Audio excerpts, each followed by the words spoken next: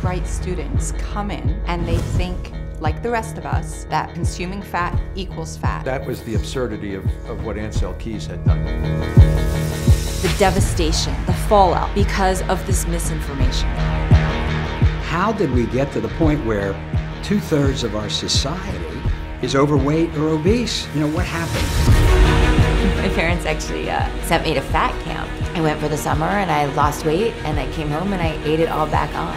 I struggled my whole life with it. So you're very rarely going to find people in ketosis today. And the consequences of that is a whole range of chronic diseases. When I went to the doctor in 2000, I got the typical diagnosis. Stand by, get ready to die. I mean, literally, they had the nerve to look me in the face and say that.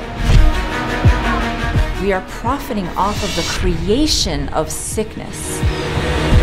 Obesity is now the greatest source of inflammation in our body, and inflammation is the common factor of cancer, heart disease, stroke, Alzheimer's disease, diabetes, and others. The cancer cells really aren't adapted to be able to use ketones, where our brain functions very well on ketones. In fact, a lot of the things that we've been taught in medicine about fats are just wrong.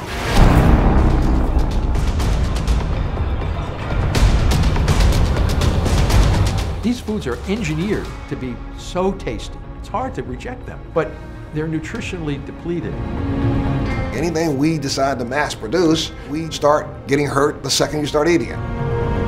We are telling people to follow a diet that damages your cells down to the level of your DNA and disrupts every potential function in your cell. And from there we get disease. The Inuit Indians, for example, lived terribly long lives with no heart disease, no strokes, all on whale blubber fat. The goal is to become really good at burning fat and to become so efficient that you don't need to eat a lot of food. I woke up and I just thought, if I don't do this now, I'm going to be fat every minute for the rest of my life. Not just obesity, not just diabetes, Alzheimer's, autoimmune disorders, cancers, every disease you can name. Once you start looking for ways that you can do something, you become unstoppable.